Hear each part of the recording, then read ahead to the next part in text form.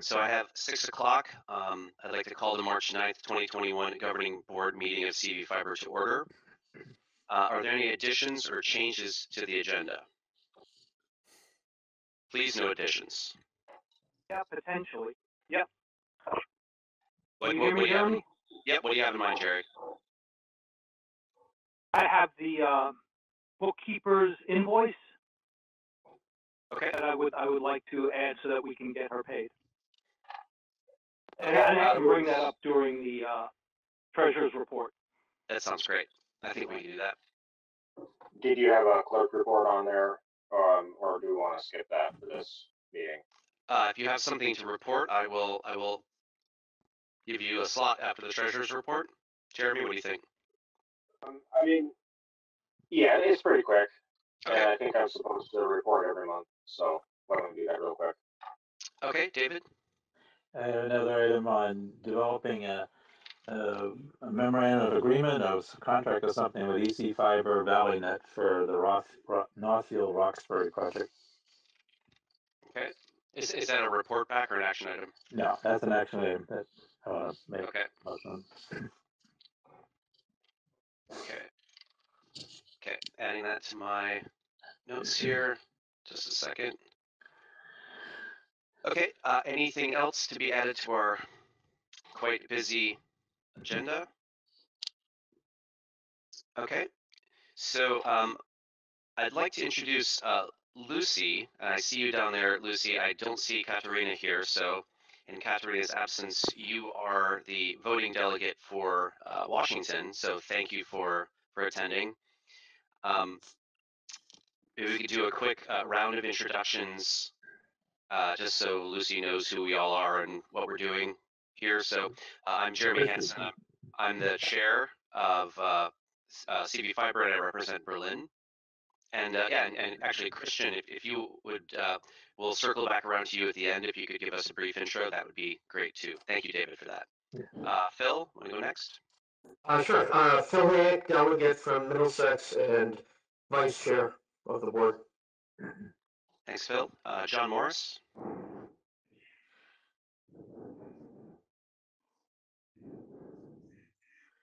Okay. John is muted and from Marshfield. Jeremy. Oh yeah, me. Okay. Hi, I'm Jeremy Matt. I'm the clerk and the alternate delegate from Plainfield. Thanks, Jeremy. Siobhan. Hi, Siobhan Paracone, she, her. I'm the delegate from Orange, and I sit on various committees. Thanks, Siobhan. Alan. I'm Alan Gilbert. I'm the delegate from Worcester, and I'm on the finance and policy committees. Thanks, Alan. Josh. Hello, I'm Josh Jarvis, and I am the delegate for the town of Barry. Thanks, Josh. David. David Healy, the delegate from the town of Calais and chair of the Planning and Development Committee. Thanks, David. RD.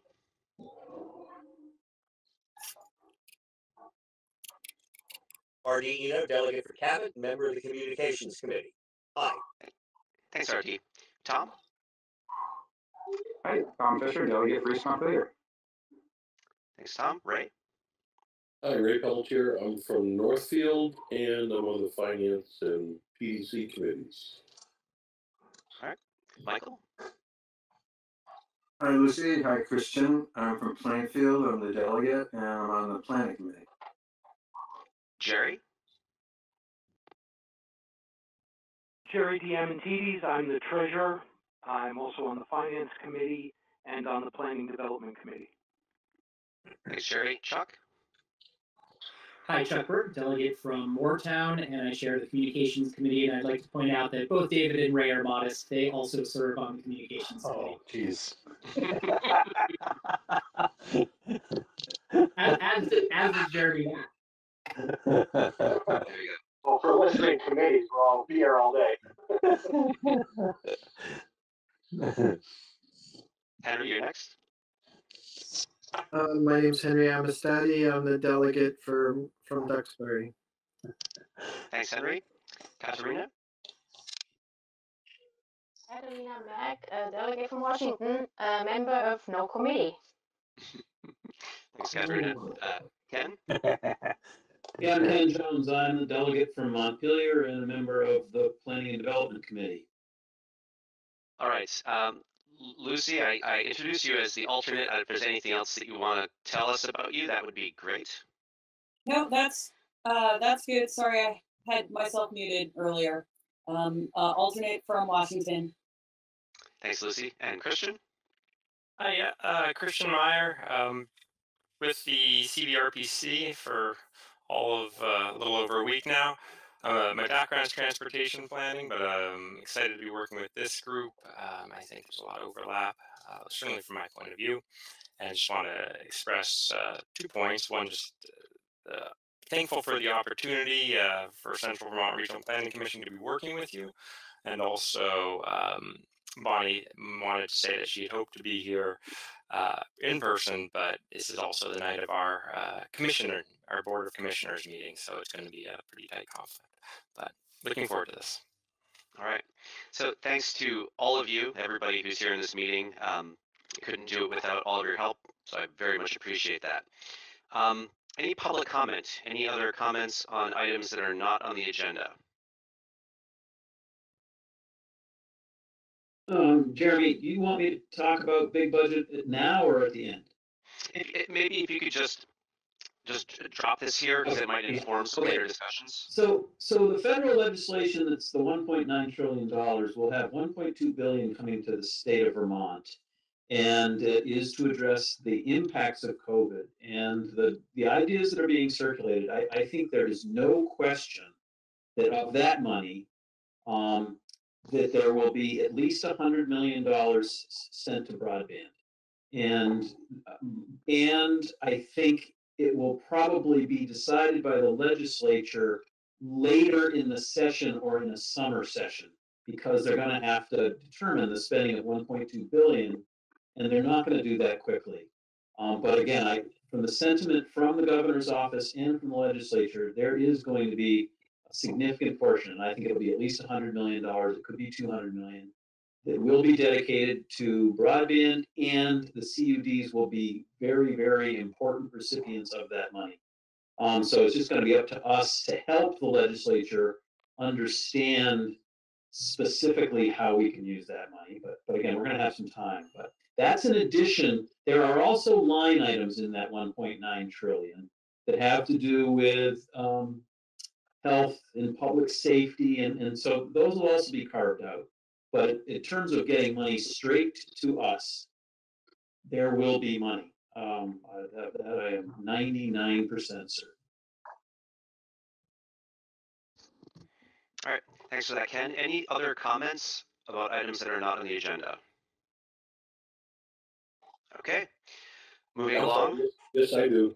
Oh, go ahead. I just note that you passed out materials which included the draft policy committee charter, yet I don't see that on the agenda. Policy committee charter. I'm looking at your email of the March 5th. It says materials for Tuesday's meeting. Okay. I meant to send out the Finance and Audit Committee charter. I wasn't meaning to send out the Policy Committee charter, so I wasn't sure that the Policy Committee had approved that or had it. So both the Finance and Audit Committee charter is also in the same email. Oh, okay. So that's probably why I didn't include that there. So policy charter, I will put after the Finance and Audit Committee charter. So I'm going to be sanguine with everybody. This is a gigantic agenda, and we will not get to all of this. We will have another meeting in 2 weeks. It's not going to be avoidable this month. If that sounds like an apology, it's not. It's just reality. Thank you for that, Ray. I apologize for the oversight. Anything else that needs to be added to the agenda before we move on? Okay. So I'm going to move that we approve the consent agenda, which includes the approval of the February 9th minutes and the two bills that we've already paid for the, for one bill that we've already paid, which is our insurance through Philadelphia Insurance, and then to approve a stipend, not a stipend, to approve a budget for the treasurer to buy postage and supplies in the amount of up to $100. Thanks, Siobhan. That's got a terrible breach of protocol the second before even the sentence is done, but okay. I think that's cheating, Siobhan, honestly.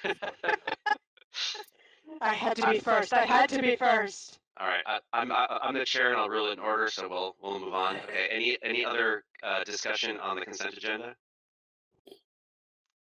Okay, so all those in favor, please signify by saying aye. Aye. So any opposed, abstentions, or roll call requests? Okay, motion passes unanimously. Thanks, everybody. Treasurer's report, Jerry? Yeah, and I can make this pretty quick. We got our 2020 financials, quote unquote, from the bookkeeper, which is the kind of the aggregation of everything that was done for 2020, our 2020 financials. You've already seen the deposit details and the check details. That's exactly the same as what I had presented last month, I believe. She pulled together a balance sheet and a profit and loss sheet that I would like to present to the Finance Committee first before we bring it to the board. There's no problems there, but I just think it's appropriate. I just got it today, so yesterday, so I think it's appropriate to bring to the board. No surprises. It's totally in line with what I had presented last month. Our bank balances are right now for the checking account $83,000, $83,964.95, and in our savings account we have to have two accounts, $25.05. So we haven't spent very much money other than the paying for the insurance bill. We really haven't spent anything yet. We have the $240,000 grant that should be coming due pretty soon. I just want to bring that up only because that money is obligated for specific purposes, so that is not going to be for our operating revenue nor for our build-out construction, other than for the area that it's targeted for. And we need to have the folks served from that money by the end of December. So there is a deadline. There's the clawback. There's all that business. So I just wanted to highlight that. Despite the wonderful information from Ken, we're still moving forward on the VETA loan. Would be a wonderful thing if we didn't need it, but we can always pay it back fast with grant money if we do. But anyhow, we're moving forward on the VETA loan. There are a number of things that you'll hear about tonight, particularly the MOU with WEC. We need to get our work plan and our financial projections coordinated for that, and we're on the path for that. The last thing I would like to bring up is we did get an invoice that I had mentioned earlier from our bookkeeper. It's the first invoice that she has sent us, and that invoice is for $496. And I can't make a motion, but I would like someone to make a motion if we could please approve that invoice in tonight's meeting so that we can get her paid. She's been doing good work for us. So moved. Second. Okay. So moved by Chuck, seconded by Siobhan. So $496 for the bookkeeper. And Jerry, could you just send that invoice out to the whole board at some point? Oh, sure. I had sent it to you, Jeremy, but I'll send it out to the full board. No problem.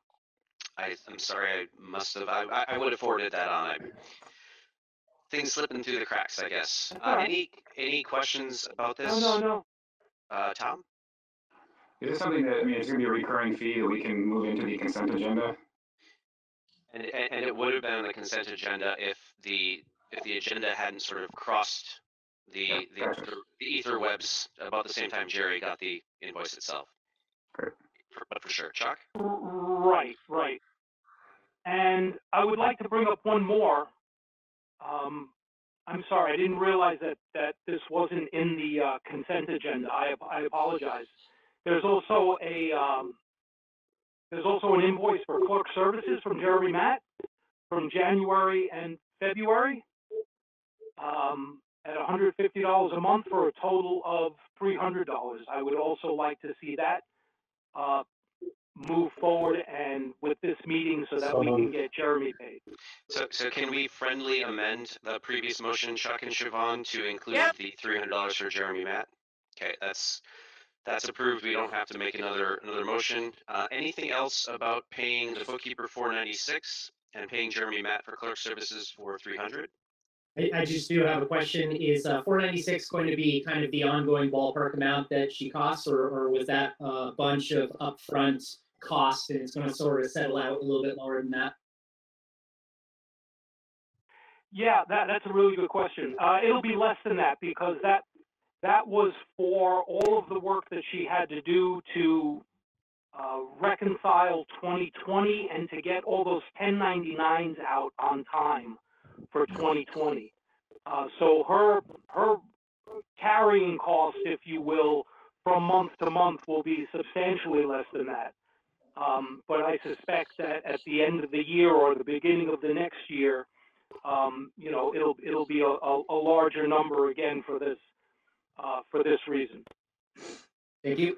Because we have to get those 1099s out. Okay, Jeremy. So, just a quick question for Jerry. You pointed out that you were not able to find a check for the $320 invoice that I sent prior to this current one. Is that included in this? Okay. No, no, it's not. That was approved in the January 14th or January 12th meeting. Must have been the 12th. Right. Okay. Yes, I'm sorry. Right. Thank you. Okay. No, that's fine. So that was approved but not paid, as far as I can tell. I don't believe I wrote that check. I mean, I can look back here. Actually, it's right here. Let's see. No, it certainly hasn't been through the banking system. No. So we will include both of those amounts, Jeremy, and so that should be coming soonish. Okay. No worries. Okay. Any further discussion on these two bills, $496 and $300? Okay. All those in favor, please signify by saying aye. Aye. Aye. Opposed, abstentions, or roll call requests? Okay, motion passes unanimously. Anything else, Jerry?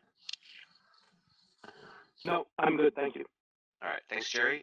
Clerk's report, Jeremy?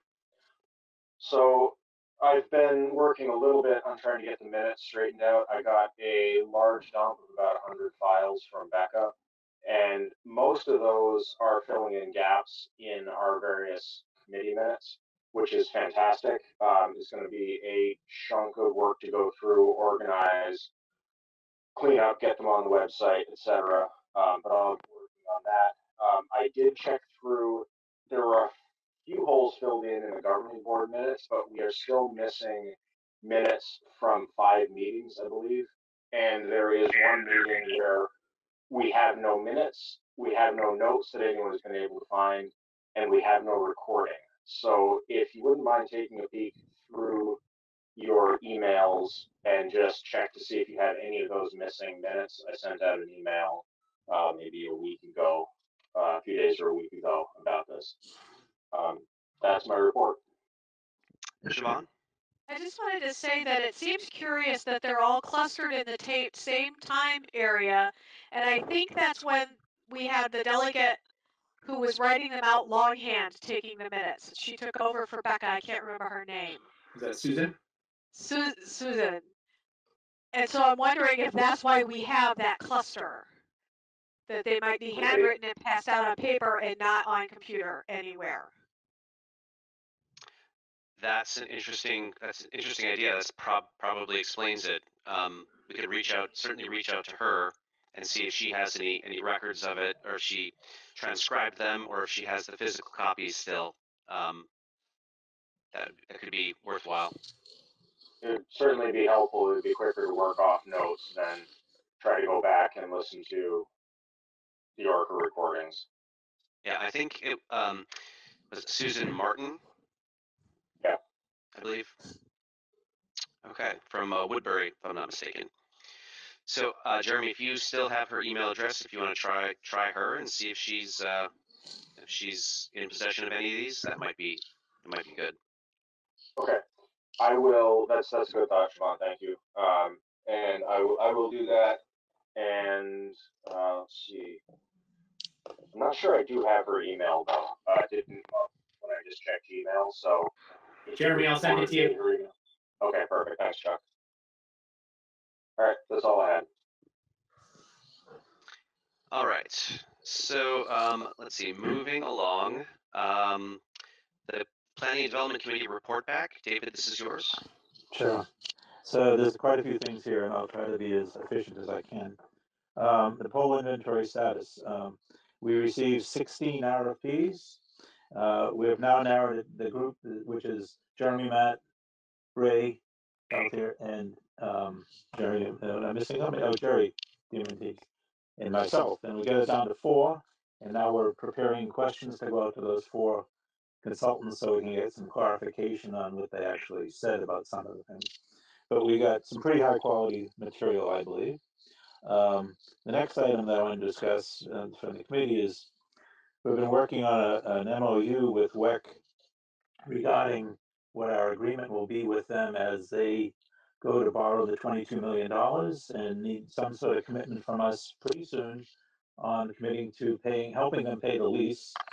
And so you're going to see an item later on about getting some money for a lawyer to help us with that.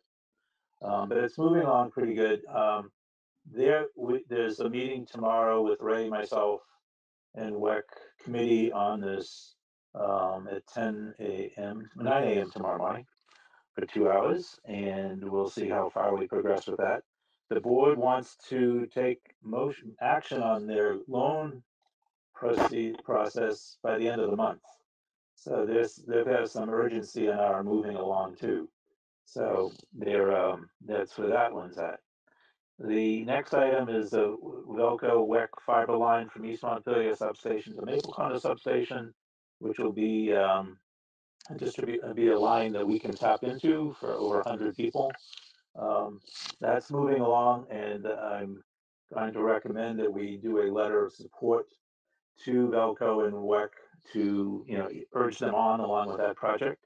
It's a project we wouldn't have to pay for. It's about 8.5 miles. And then the next thing from us is the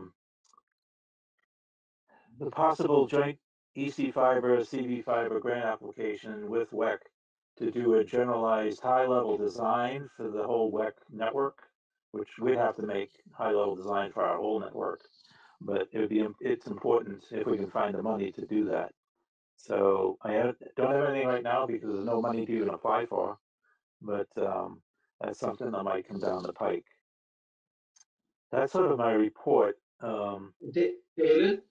Yes. When would that money be necessary, do you think? The high-low design, the sooner the better. The next month. Okay. Yeah. And we'd be sharing the cost. I mean, it wouldn't be all our contribution. So we have a proposal from Fibersmith, I believe, to do it for $180,000. So that's my report. I think on the next, are there any other questions on my report? Henry? Oops, sorry.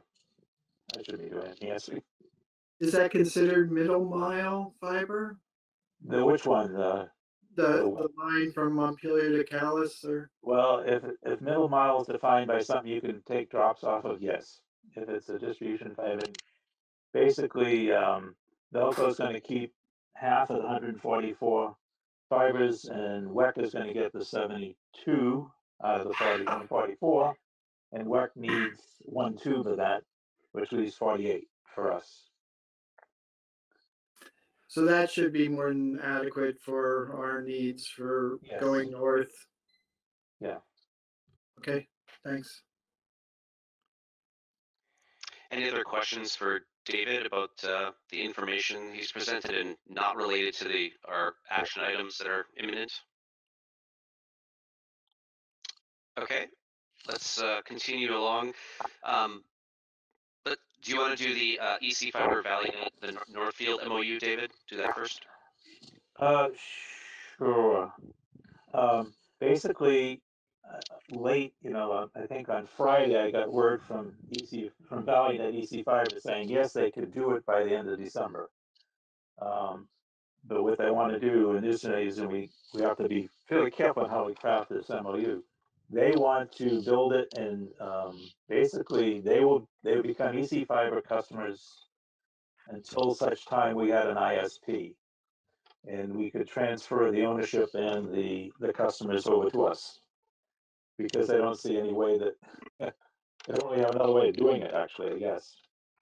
So crafting this MOU that explains all that is what's helped. And this is going to come up again. I don't feel like I'm the person that should be drafting MOUs. I'm not a lawyer. I tend to like to make things too skinny, and I probably need more detail than I tend to want to put into something. But in any event, I'm looking for the executive committee, finance committee, maybe to take on that task, and I can send over a draft of what I've been working on. That's all I know at this point. I think there's, in terms of the funding, giving them money, I don't want to give them the money until we have, this sort of closed. But we have the money according to the extension that we received this week, right, Jeremy? I haven't seen it yet, but it's going to be in my mailbox eventually. It was in your mailbox. It should have been there. Huh. Okay. I haven't seen it. Anyway, that needs to be done, and I'll discuss with those people later. But yeah, that's the status on that particular thing, and I know, Jeremy, you've had some conversations with ValleyNet on this, and so it looks like both of them had to agree to do this somehow. So that's where it came. That's where it is right now. Yeah, it's a total of about 50 houses that are being passed in the two towns. So it'll be nice to be able to broadcast something soon. Yeah, I think it's mostly Roxbury. Dips into Northfield a bit, right? Yeah. Yep. So that's that one. Any other questions on this one before I let Ray talk about the poll inventory for phase one? Jeremy. So was this an action item? Did we want to actually send this somewhere? Well, here I can put a motion in the. I got two motions I'm pasting in the chat box.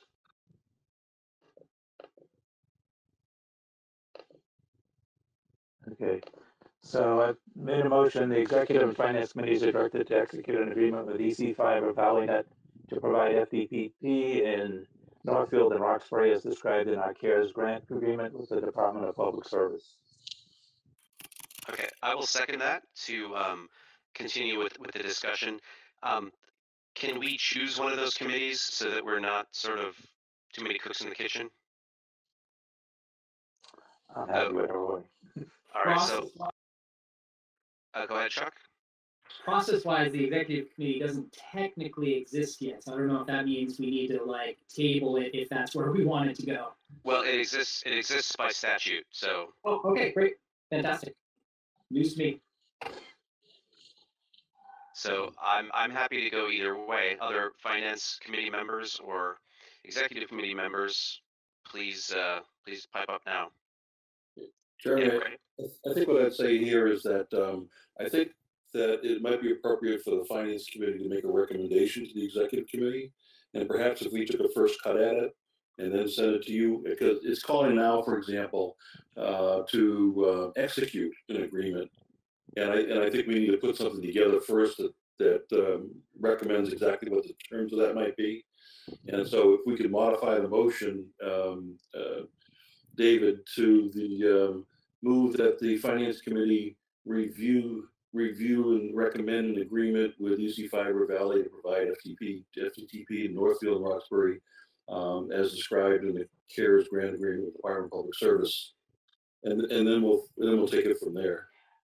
So I agree with the friendly amendment, but did Jeremy get that down, the change? So maybe we can keep this simpler, keep the motion as it is, and just leave it with the executive and finance committees to execute this. And we'll say the finance committee takes this first. Once you're done with this, hand it off to the executive committee, and then we'll just execute it there. Is that okay? That'd work for me.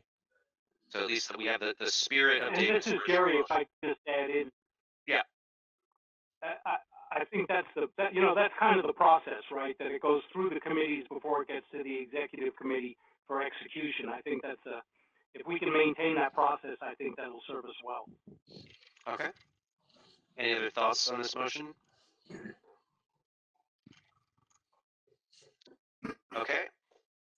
All in favor of? Okay, Michael, just in. Just to say that Kingdom Fiber and NEK Broadband are entering into an MOU in a similar vein. And I would be glad to consult with the Finance Committee as to some of the terms that we're working on that might be useful for this one.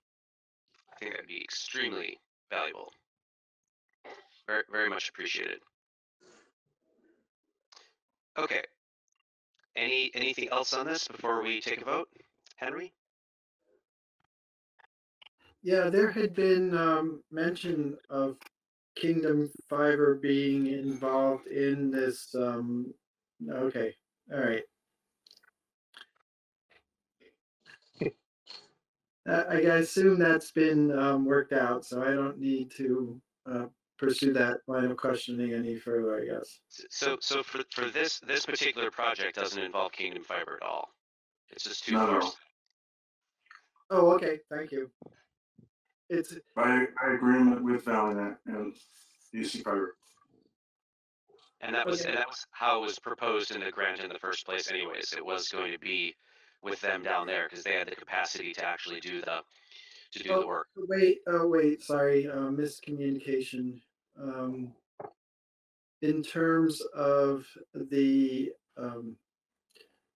joint venture to do the pre-engineering, I hadn't heard Kingdom Fiber involved in that, and there had been discussion about them being involved in that. So is that clear? Perhaps, but that's not the motion on the table right now. We're really just talking about approving for the Roxbury Northfield project. So we want to get that out the door. My opportunity. Proceed. Well, so there may be another chance to talk about this in a bit, but let's nail this down first. Anything else about Northfield Roxbury MOU with ValleyNet EC Fiber? Okay, all those in favor, please signify by saying aye. Aye. Aye. Opposed, abstentions, or roll call requests? Okay, motion passes unanimously. Moving forward, that feels really good. Poll inventory for phase 1, David? Ray is going to present this. Okay. Let's see here. Sorry, hold on a second. I'm confused. David actually pasted 2 motions into the chat. The second motion hasn't come up yet. You'll get to it. Okay. Okay. Sorry. I just wanted to make sure. So David was talking about the process, or talking about the polls inventory results that we're having. And as a result of that, the expectation is that in April, the CV5 will be in a position to actually bid out phase 1 for the polls inventory work. And so once those bids come in, we can obviously, the board will make a decision with regard to whom to award the contract to, for example, and we're going forward. What we have to include within that request for bids is the definition of phase 1. And so at this point, the Planning and Development Committee is making a recommendation to the board that, and I'm going to paste this in here, and it's going to seem a little less precise than perhaps you might have thought, but here we go. The Planning and Development Committee recommends the board approve phase one as consisting of 127 miles plus or minus. You may recall, that's the motion, you may recall that we've had discussions in the past about identifying with specificity in a public meeting exactly what those consisted of. And what I can tell you is that this 127 miles consists of the number one recommendation in the feasibility study and the adjoining service routes. So together they consist of 127 miles plus or minus. And this is what we would like the board to approve. And then when the request for bids go out, the actual definition of that will be made available to them so they can make an appropriate bid. So is there a motion to approve and a second and then discussion? Well, so I'm going to take this, Ray, as you moving it. So Okay. Is there a second for this? Second. Okay. So I actually saw RD raise his hand first before you said it, Siobhan. So I'm going to give RD a chance to second that one for you. Or was that not a second, RD? Okay. All right. He's got a chance this time. Okay. So moved by Ray, seconded by RD. Any further discussion of this? Okay, that's encouraging. We're going to get done in time. I feel it. I feel it in my bones. All right. All those in favor of this motion, please signify by saying aye. Aye. Opposed, abstentions, or roll call requests? Motion passes unanimously. We have a phase one poll inventory. Oh, no, Jeremy, I abstain. Okay. Michael is going to abstain, so if we can have the record showing that'd be good. Okay. Anything else on poll inventory for phase one, Ray? No, that's it. Okay, very good. Moving along, funding legal assistance for the WEC and CV Fiber MOU. David, it's back to you. Yes.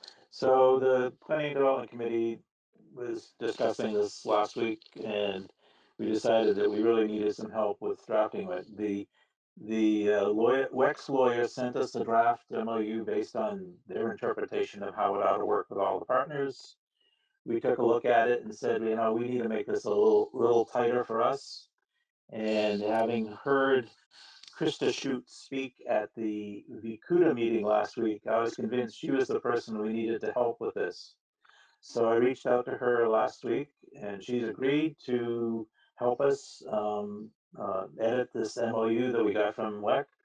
And so proposing the motion that I put in the, for those who don't know Krista Shute, she used to work as the business person for the Vermont Telecommunications Authority back in the day. She's now she's a lawyer who basically works for the state of New Hampshire. But she's been consulting with NEK Broadband, and I think she lives in Craftsbury. She has a history with Craftsbury, and she's dynamite. Anyway, so I'd like to make a motion that CV Fiber retain Krista Shute for an amount not to exceed $2,000 to provide legal services regarding negotiating an MOU with Washington Electric Co-op regarding the leasing of fiber in all their territory in CV Fiber communities. Second. Okay. Moved by David, seconded by Ray. Any further discussion of this? Any questions for David about this? So I don't see any questions. I would also like to, throw my endorsement behind Krista. She gave a presentation at that Vikuda meeting, and yeah, she knows the story, and she's well poised. It's not the sort of thing that we're going to have to explain stuff. She's going to know what's what. So I feel extremely comfortable moving forward with this. Anybody else before we vote? Okay, great. All those in favor of the motion, please signify by saying aye. Aye. Okay. Opposed, abstentions, or roll call requests? Motion passes unanimously. Very good. Still moving forward. Okay. Let's go to the adoption of the Finance and Audit Committee Charter. All of you would have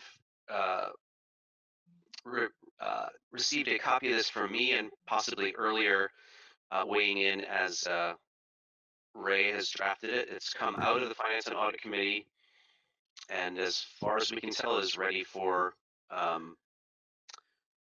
is ready to go. And I think Ray just posted it in the chat. It's long, but it's there. It shouldn't be too surprising. I'd like to move the adoption of the Finance and Audit Committee charter. Second. Okay, moved by Ray, seconded by Chuck. Any further discussion or questions? RD, I'm going to unmute you because I was getting some feedback from your. Hold on 1 second. Some feedback from your phone line. So go ahead. Can you hear me? I can. I'm going to mute one or the other because I'm up. Okay, mute my video. Mute my phone on. Perfect. Okay. I have 2 questions. First of all, the charter makes no provision for voting procedures, and since volunteers are being invited to participate in the committee, subject to committee vetting, will they be voting members of the committee? Good question. I think that once they become members, I think that they are voting members of the committee. Okay. I don't know if it's necessary to make that clear in the charter, but thank you. And second of all, shouldn't the committee be reporting to the treasurer? Doesn't the treasurer bear not ultimate, but at least penultimate responsibility for the organization's finances? So shouldn't the committee be reporting to the treasurer? So the treasurer's responsibilities are laid out in statutes, and they're really quite extensive. But the Finance and Audit Committee oversees the work of the treasurer. Okay, I understand. And the treasurer in addition, is not a member of the board. Oh, all right. I understand. Thank you. That answers my question. All right. And I can also point out that whether or not the members of the public are voting members can be decided by this board when they get appointed. Those members are appointed by us here, not by members of that committee. So, I see Tom Fisher and then Chuck. Yeah, you just say what I was going to say. Okay, wonderful. Chuck. I wonder if the treasurer is subject to the committee, is it appropriate for the treasurer to also be on the committee? I think the treasurer is on the committee. Is the question whether it's appropriate for them to be on the committee if there's oversight involved? Right. Yeah. I guess does that generate some sort of conflict? Maybe. So this is treasurer. Maybe I can. Could the treasurer be an ex officio member? Okay. So hold on. Let's do. Let's have Jerry weigh in, and then Ken, and then Jeremy. Okay, so the first thing I want to say is we're getting some odd feedback from somebody. So if you can mute yourself if you're not speaking, that would be appreciated. All right, that's caller 3. I'm doing that now. Okay, great, thank you. And I'm sure Matt thanks you. No, I think there would be situations where the treasurer would have to abstain from voting. It may be the case that as ex officio, the treasurer doesn't have a vote, but is a member of the committee. I could see either one of those working, but I think the treasurer needs to be an integral part of the finance committee. I think the voting for the treasurer is appropriate, but I think there are also times when the treasurer needs to abstain. That's fine. Fair enough. I've got Jeremy, Matt, then Ken, then Siobhan. So I was just going to say, in terms of volunteers voting, I would personally think that it would be a good idea to give volunteers a vote on committees. I mean, ultimately the governing board is going to decide on these things, but it makes people feel more engaged with what they're working on if they're able to vote on it. So, I mean, I think we'd be more likely to get volunteers that would help out if we weren't excluding them from voting. Fair enough. So I have Ken, then Siobhan, then myself. Yeah, I'll just restate it. I think having the treasurer be an ex officio member seems consistent with the role to me. Okay. Siobhan? When the finance committee was originally constituted and Ron was the chair, we had this discussion. It was determined that the treasurer was serving ex officio and did not have a vote. Okay, that's easy enough. So that all seems reasonable. I don't know if that's encompassed well enough within the charter as it stands.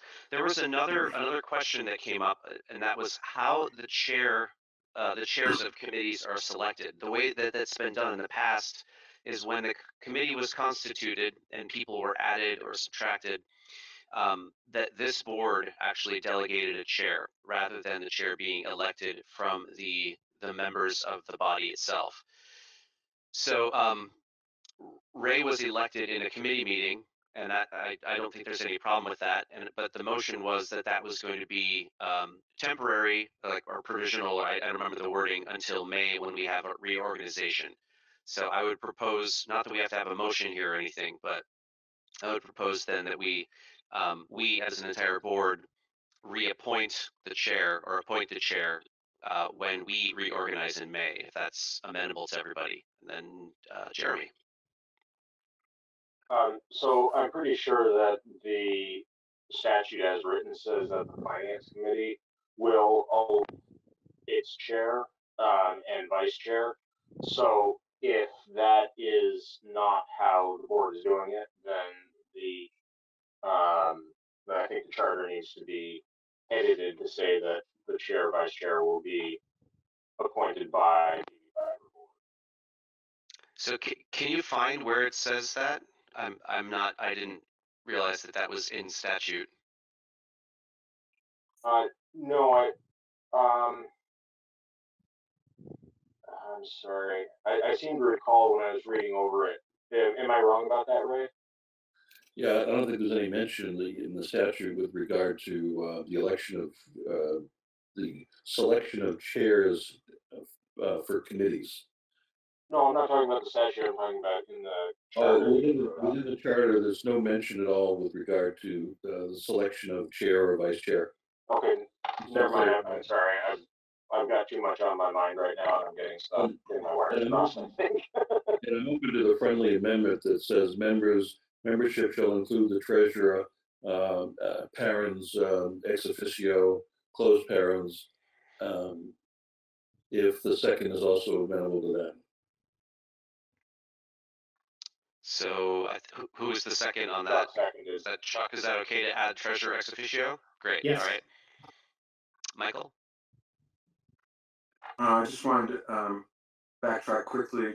Jeremy, I think all volunteer members of committees should have votes, with the exception of the treasurer, and the reason being that the treasurer is overseen by the committee that he or she is sitting on in ex officio. Sounds good. Anything else on this with the recently amended charter? Okay, it looks like we're at consensus. So let's vote then. The motion to approve the charter for the Finance and Audit Committee with the previously noted amendment for the treasurer being ex officio member. Please signify your support by saying aye. Aye. Aye. Opposed, abstentions, or roll call requests? Motion passes unanimously. Okay. Policy charter. We have a policy committee charter as well. Just a clarification on the friendly amendment. Was that ex officio without a vote? Yes. Yes. Okay. Yeah. Just want to make sure. Thank you. Okay. So policy charter, you all should have had a copy of this as well. I will move that we adopt the charter for the policy committee as presented. Second. Okay, seconded by Phil. Any further discussion? Siobhan? I don't think the policy committee needs to meet every month. I think it needs to meet on an as-needed basis. That was changed. Oh, was it? Yeah. Oh, then I must be looking at an old one. I'm sorry. I didn't recirculate it, but Aha. Ray was doing the drafting on that, and because of the nature of the work of the policy committee, it's really kind of intermittent.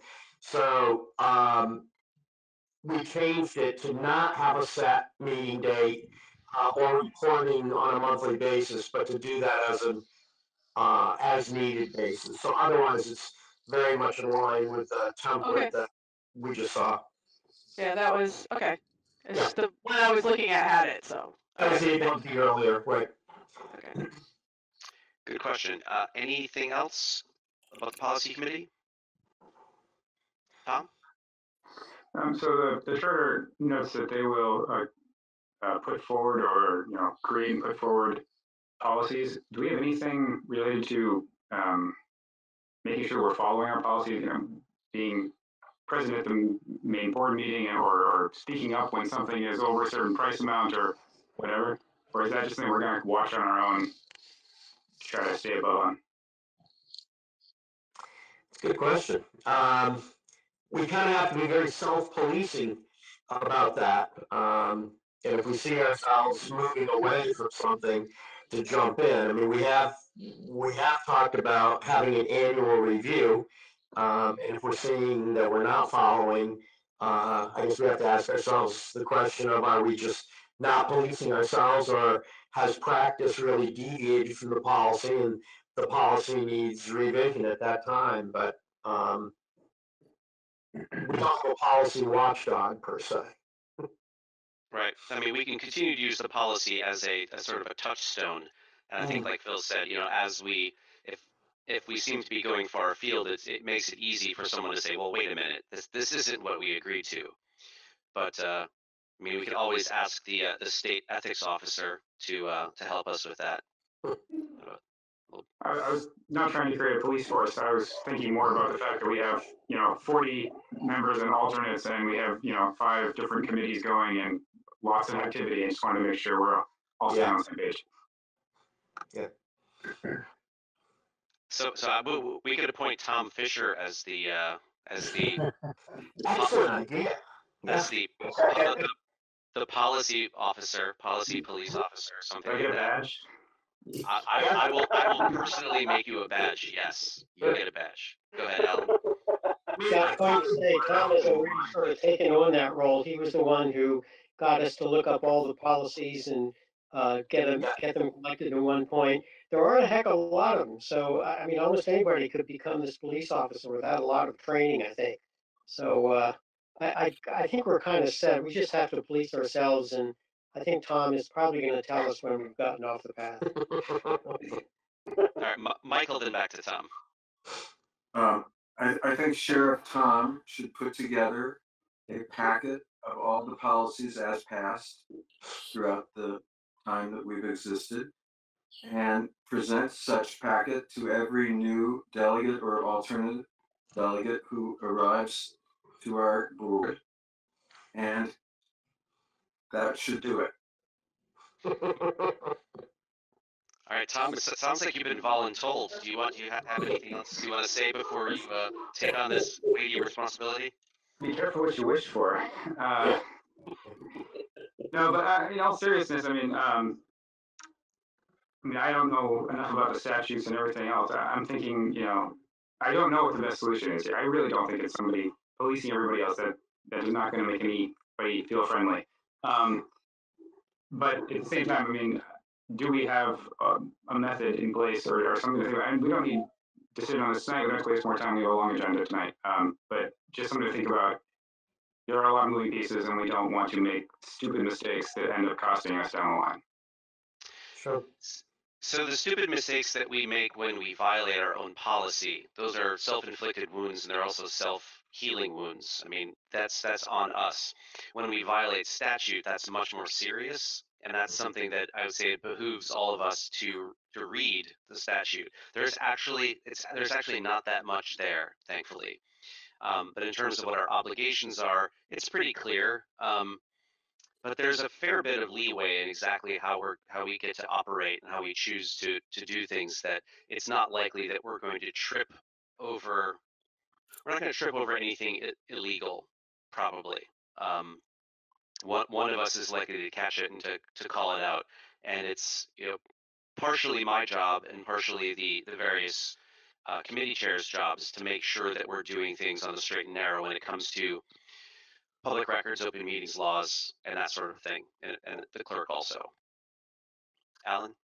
And I think it's fair to say that Jeremy Hansen is very receptive when people point out that maybe this is a violation of statute. I mean, it's not something we take personally. We just try to make sure that everybody is doing what is required of us, and we're working together on that. Yeah, thanks, Alan. Anything else about the policy committee charter? Great thing about these charters is if it turns out later that they're deficient or too much, we can modify them again. So, all right, I think we're ready to vote. All those in favor, please signify by saying aye. Aye. I agree. Okay. Opposed, abstentions, roll call requests. Motion passes unanimously. Thanks, everybody. Moving on to the Finance and Audit Committee call for volunteers. And there was some, so I will hand this off to you, Ray, in a second, but there was some question about whether we actually needed board action to do this, or whether this was sort of our kind of default posture, is that if we find volunteers and they want to serve, hey, let's bring them in. I've long advocated, when I talk to people, they're like, well, how can I help? I was like, well, you can donate. When we're ready, we're happy to have you loan us money. You can pre-subscribe when we're ready for that, or you can join one of our fine committees. So I'll hand this back to you then, Ray. Yeah, so the purpose for this was several fold, I think, and a couple come to mind immediately. One is it sets up a process by which we actually solicit, and we're looking for people with subject matter expertise. Okay, I mean, that's a different thing than somebody wanted to, you know, hey, listen, I'm really interested in this stuff and I'd like to help if I can. No, I don't have any expertise in anything, but I'm happy to help. We need people who have GIS background, project management background, legal backgrounds, accounting backgrounds, and those are the kinds of folks I think we're looking for, trying to solicit here. And the other is this sets up a process. The process being that when people have an expression of interest, that expression of interest actually goes to the committee, and the committee reviews the people's expressions of interest and their backgrounds and things, and then makes a recommendation to the board for the board appointments. And so I think that this has value for at least those two reasons, and I would commend this to you. I think we've already done this for PDC. I think we've already done it for the Communications Committee. This is the one for the Finance and Audit Committee. And I know that the Policy Committee has something in the queue. It apparently isn't available tonight, but and so I'd move the adoption of this by the board and look for a second. Second, David Healy. Okay, so moved by Ray, seconded by David. And so again, this seems to me the sort of thing that a chair of a committee can probably just do on their own. So I'm happy to make this a formal motion and approve this and all, but I would hope that chairs feel like if we wanted to seek out additional help through whatever means, that's certainly not bumping up against any sort of power structure that the governing board holds. So yeah, I'm definitely voting yes on this. So I see Phil and then RD and then Chuck. Yeah, I mean, Ray and I have been back and forth on this, and I've kind of played the antagonist in this, and that my sense was it wasn't, it's a process piece, and it ought to be up to the committee.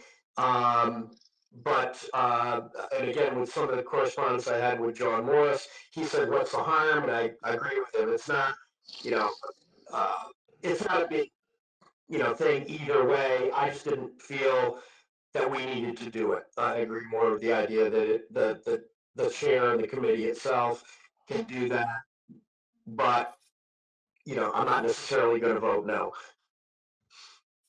Okay, thanks, Phil. RD.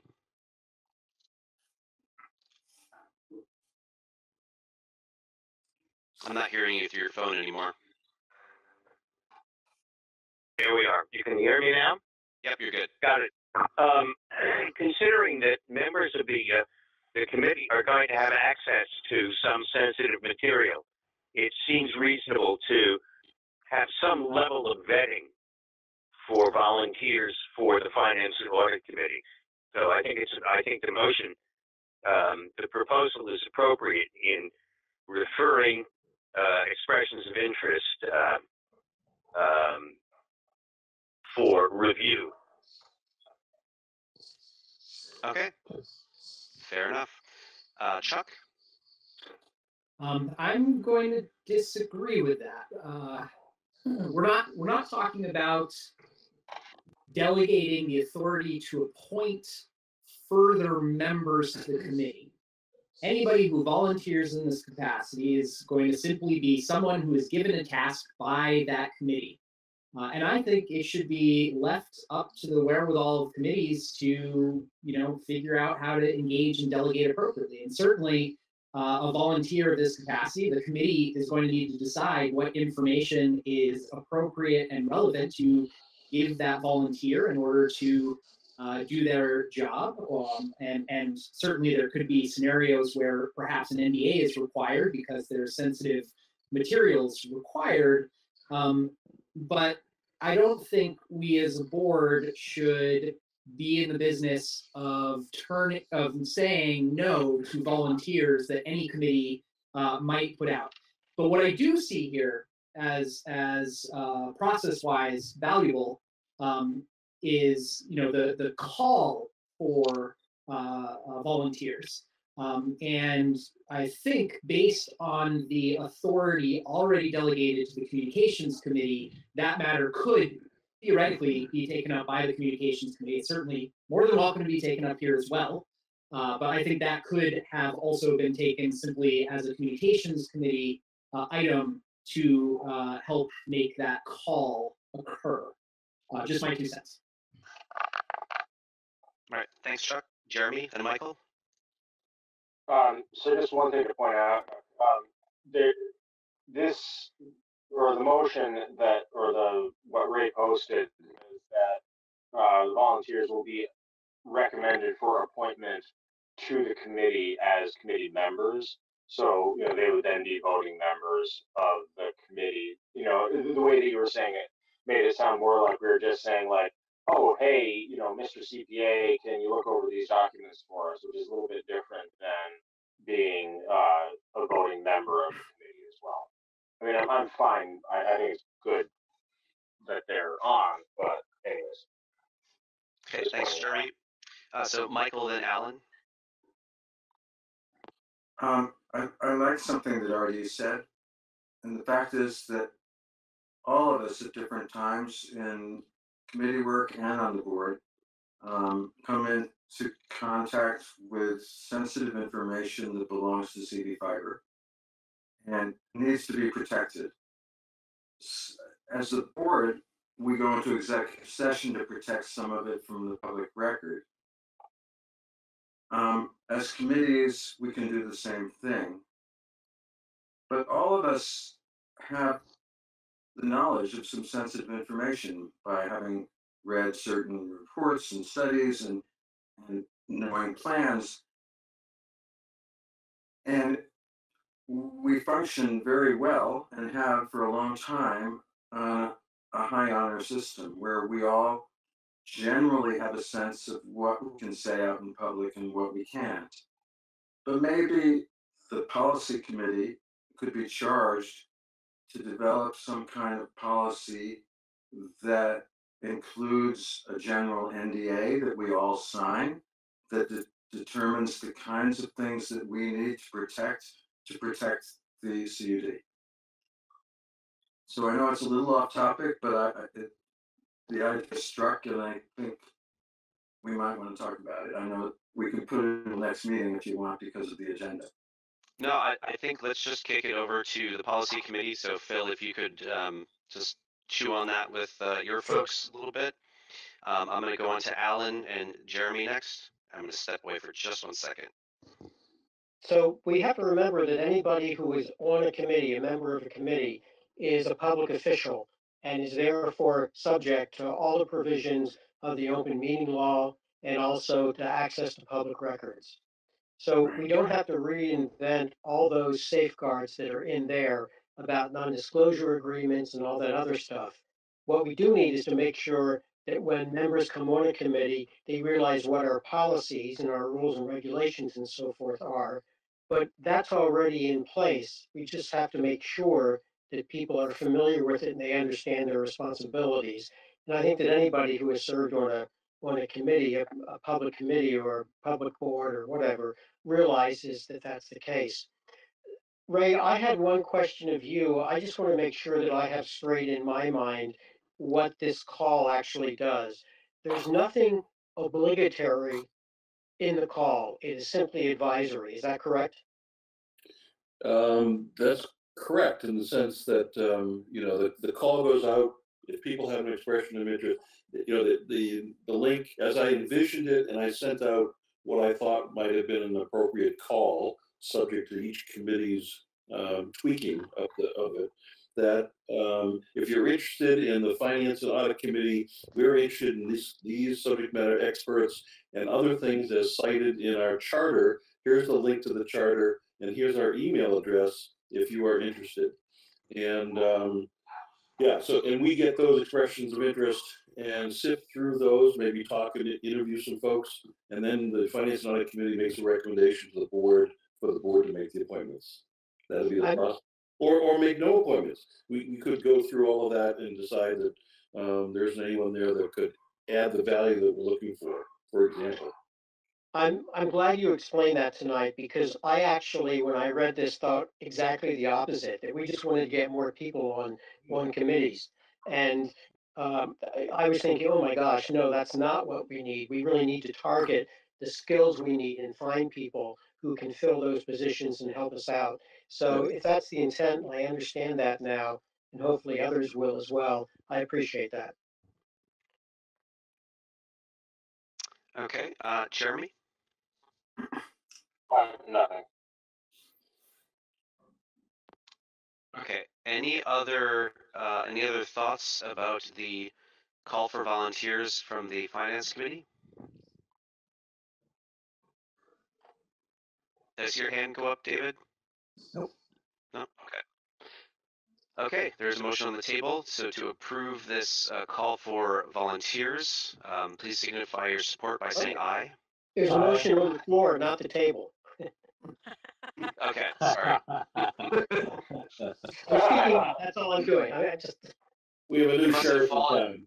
It must have fallen off the table onto the floor then, and I didn't notice. Aye. Okay, so so signify your support by saying aye. Aye. Aye. Aye. Aye. Opposed, abstentions, roll call requests. Okay, motion passes unanimously. Okay, moving along to the Executive Committee Charter. I'm going to hand this back to you, Ray, and I want to point out that this was something that like we had agreed to or set up or like tasked Ray with. This was something that was of Ray's own initiative. So why don't you take it away? So you've assigned the credit or the blame, right? Thank you. Correct. Yes.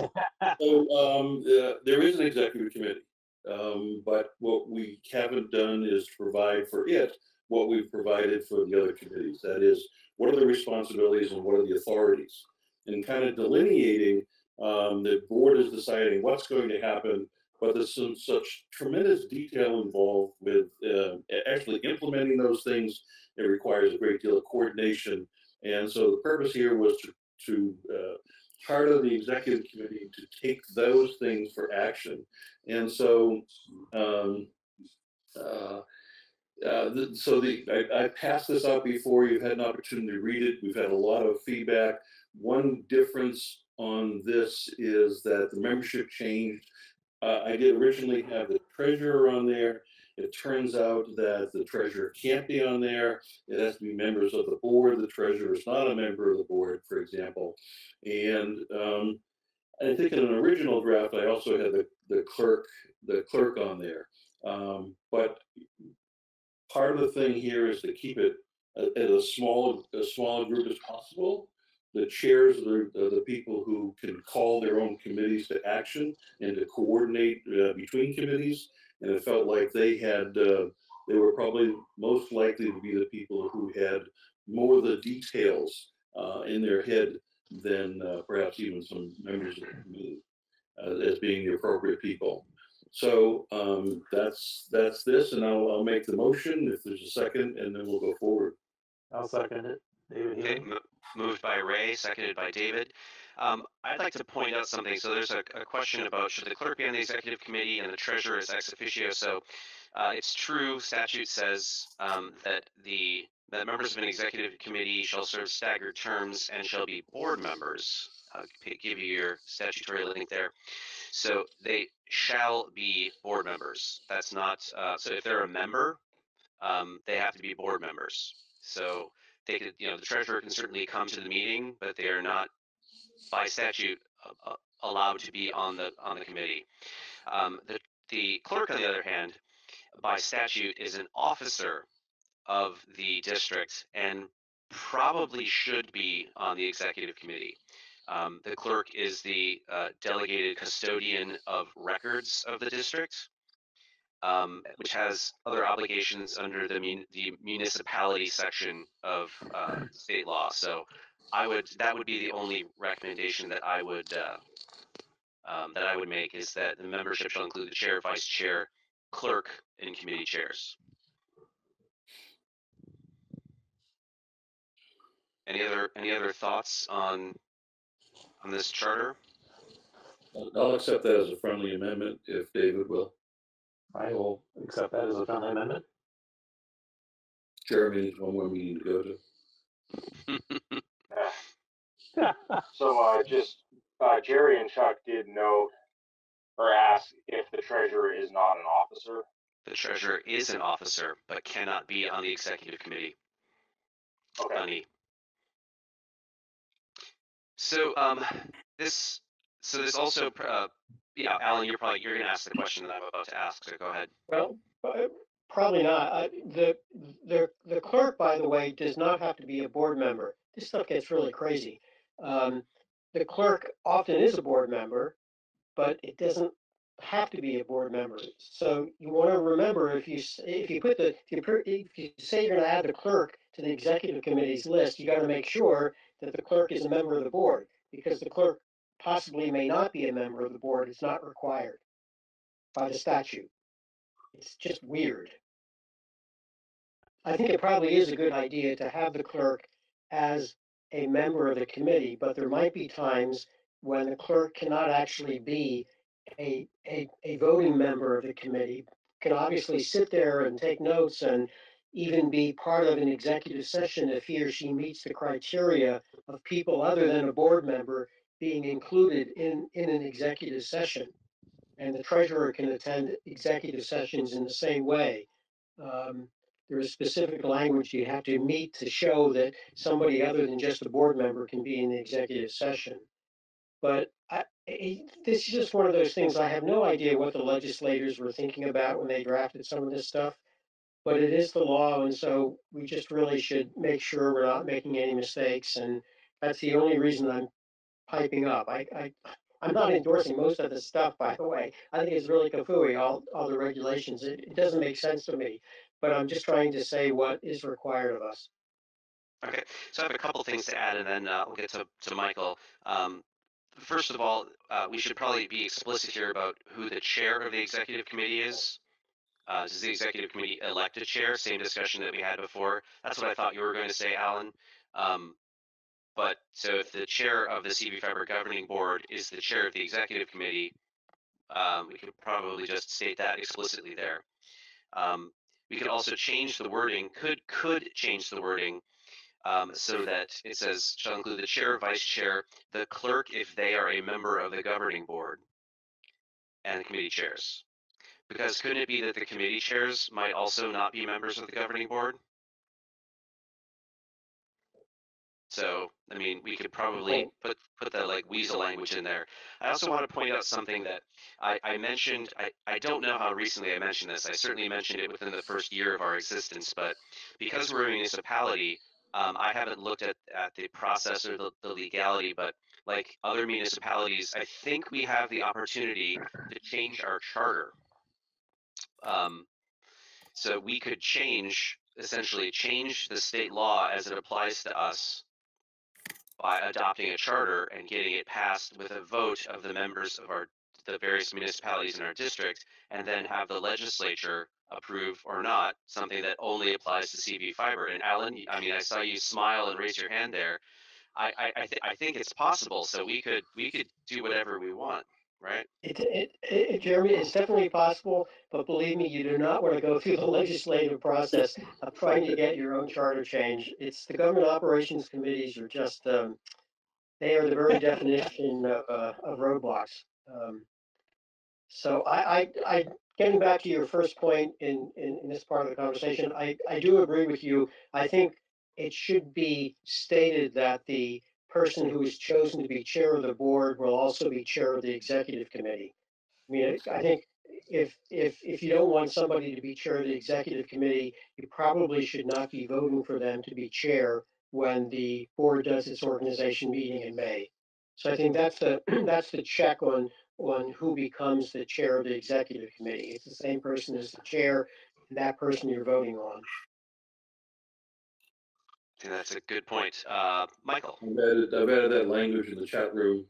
The chair of the governing board should be the chair of the executive committee, as a friendly amendment to myself, if David supports it as well. I'll support that friendly amendment.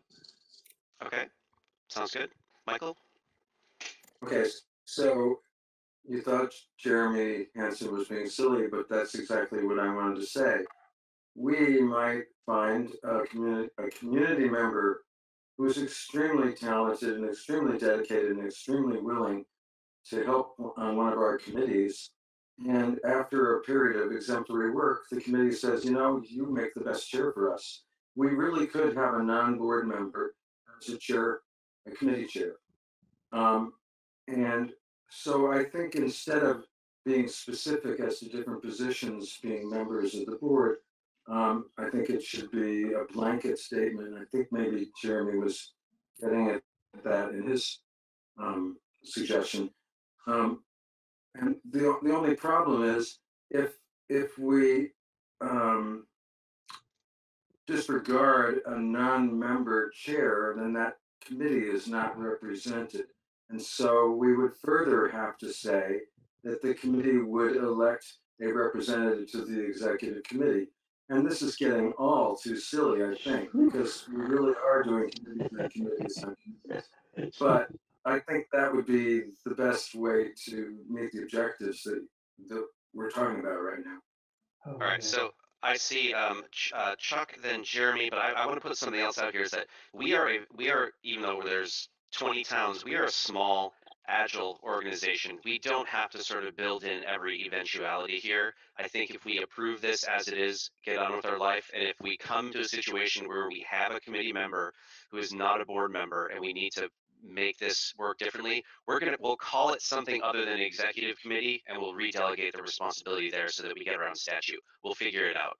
So there's a lot of what ifs, but I don't think we need to be as rigid as House or Senate GovOps. No offense to their respective chairs. Point of order, I'm sure you meant to say we will find another way to accommodate the statutes. Okay. Yes, but I'm not a lawyer or that diplomatic, but thank you, Alan. You can tell that you were once upon a time the executive director of a well-respected organization lobbying in the State House. So kudos. Chuck and then Jeremy. Okay. I was going to make a very similar suggestion as Michael is to say, why don't we change the language to just say at least one representative from each committee. Okay, Jeremy? I was just basically agree with you that maybe we could just kick the can down the road and figure it out if it becomes a problem. Again, like our Vermont legislature, modeling good behavior. And Ray. Yes, the last amendment would be the membership shall include the chair, vice chair, committee chairs, and the clerk if a member of the board. And I think that meets the objectives I heard earlier. I'll accept that as a friendly amendment if David does. That doesn't get, I would not accept the friendly amendment that was the last thing of making this thing crazily any member of the committee. No, just what's in the chat.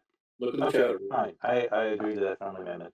Okay. I think we could live with the way it's written. Okay. Any further discussion on this? Okay. All those in favor, please signify by saying aye. Aye. Aye. Aye. Opposed, abstentions, or roll call requests? All right. Motion passes unanimously, if not grudgingly.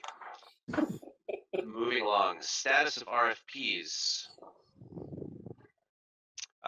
Where are the various RFPs? We have one for. We talked a bit about the poll inventory. We got a bit of feedback about that. The RFP for the project managers.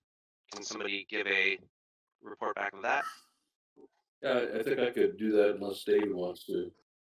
You can. So the RFP went out on the 1st of 22nd of February, I guess it is now, and the proposals responsive back on the 15th, which is next Monday, and they're being reviewed by members of the PDC, and the recommendations will come forward to the board for execution from the PDC. Okay, do you have a sense of the what you're hoping for the turnaround time for that to be? So the 15th, would those be ready in time for a March 23rd governing board meeting? I think the answer to that would be yes. Hope, obviously we'd like a good response, right? And hopefully we can lead to half a dozen of these things and identify the leading candidates for it and make a recommendation. So it's a matter of getting the PDC have a meeting between now and the 23rd, which I think David has in mind. So the short answer is yes for the 23rd. Very good. Okay, so I don't think we have any other RFPs. We heard about the poll inventory, so this should really been the PM thing. Moving along, Communications Committee report, Chuck? Great. I'll keep this really quick. So as of our last meeting, there were just a couple of things that came out of it. First and foremost, the update that was sent around the board. So everybody, thank you for sending those on to your respective committees. A process update. We did authorize Tim Sullivan and myself to be kind of the gatekeepers of website changes as they are requested and getting them prioritized and being the face in front of our developer. So she has not a single point of contact, but a single-ish point of contact. Last but not least, I did want to just call out that thanks to everybody's due efforts, we were able to collate all of the missing minutes and agendas, and thankfully we haven't been around as long as some of the other committees, so it was an easier effort for us, but we now are fully up to date with all of our past agendas and minutes on the website. And that is it for communications this week, unless anybody has any questions or comments. Anything for Chuck? David? Do we have enough money to continue paying our consultant? We paid her a retainer in advance, to which I don't believe we have used up the number of hours we have discussed. I'll check in with her prior to the next communications committee meeting and provide an update. Thank you. Cool. Anything else for Chuck? Great. Thanks for that.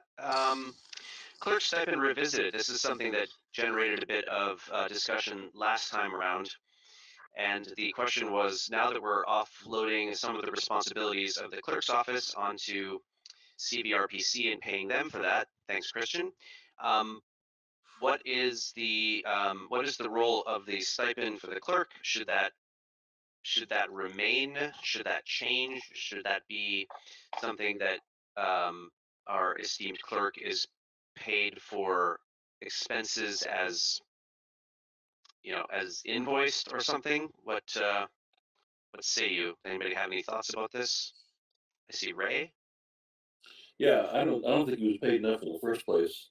I know all the work that he's been doing, and should have been paid a lot more than he was paid. My view of the world is it's really a modest amount of money. The clerk's role is going to oversee a lot of other work, as well as maintain the records, etc. My view of the world would be to retain at least the current stipend, and so I move that we retain the current stipend. Okay, which doesn't actually require a motion, because that's exactly how it is right now. Okay. If anybody has any thoughts that we need to change or do anything different than what we've done previously, I'm happy to hear about it. Or any other thoughts, Siobhan? I mean, if the current occupier of the seat feels strongly enough about it, they could donate it back to the organization, I guess. But I do agree that we need to be paying the treasurer and the clerk a stipend. That there was a reason we enacted that in the first place, and that reason didn't stop being valid. And I should also point out that it is perfectly within the rights of the clerk or the treasurer to not send an invoice. But I appreciate the work, the ongoing work that lives in both of those positions, and most other municipalities of this sort certainly pay their treasurers and clerks more, if not have full-time jobs for them. I'm thinking, for example, of the small towns, so like Worcester, where Katie does everything that everybody else kind of leaves laying around. So, Jeremy? Well, I appreciate the kind words, and I was more just throwing it out there. Didn't want to keep taking the stipend if people thought that it wasn't appropriate. And I didn't want people to feel like I'd be upset or leave the clerk position if everyone decided that, well, we're paying CVRPC now. So that was sort of my impetus for bringing that up. But yeah, just so thanks for the kind words. Thank you. Anything else on this? Or are we good as status quo? We're good. I'm seeing status quo. Moving along, Bolton and other potential new towns. I forwarded you an email that was from Rob Fish about some of the aid, some of the federal money that's coming down the pike, and some of the state money, for that matter, that's coming down the pike. And his suggestion was that if we're going to get other towns on board, if we're going to get other towns into CUDs, we should probably consider doing this fairly soon. So I think here's his exact words. I encourage you to get on the agenda now for any towns in your area that are not part of your CUD and have unserved addresses, because that will open up our ability to use those federal or state funds to help them. The reason I have Bolton on here is because I talked at length to a volunteer in Bolton, not initially about Bolton joining CV Fiber, but somebody who was really dialed in, who's already done a survey, and reminded me a lot of the work that Henry did in Duxbury before Duxbury joined CV Fiber.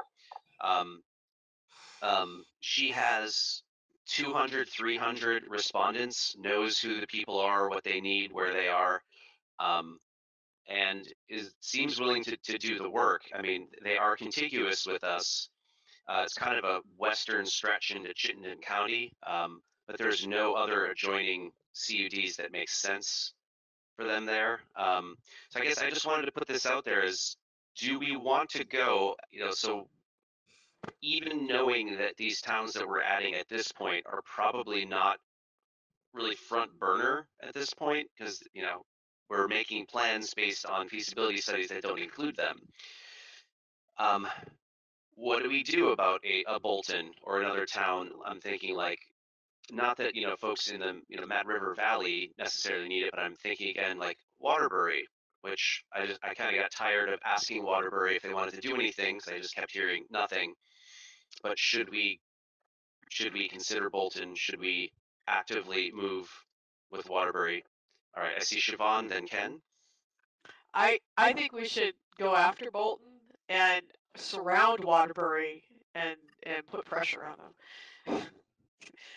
Come to us, you want to join us. I know people who live in Waterbury who want to join, but not enough to actually go to a meeting and say that. So there's that. Well, I'm perfectly willing to go and talk to a select board. All you need is somebody from Waterbury to get me on the agenda. I mean, I have a canned presentation. I can talk select board talk, and doesn't matter conservative or left leaning or whatever. They generally understand the value, and we're coming to the table at this point. We're coming to the table with a lot. So the question here, though, is this something that we want to do? What about Huntington, that's right next door? What about Buell's Gore? What about the Mad River Valley, the rest of Washington County? So I see Ken and then Tom and Michael. Yeah, does indeed Bolton share a boundary to any of our member towns? Duxbury. That's the thing. It is the roots, and maybe it's appropriate to have islands that don't have connections. But right, if we can get from Duxbury to Bolton. Okay. Yeah, I think Route 2 goes through there, doesn't it? Yeah, doesn't go through Duxbury. Well, it sort of heads north, right? You can get to Bolton from Richmond and Duxbury.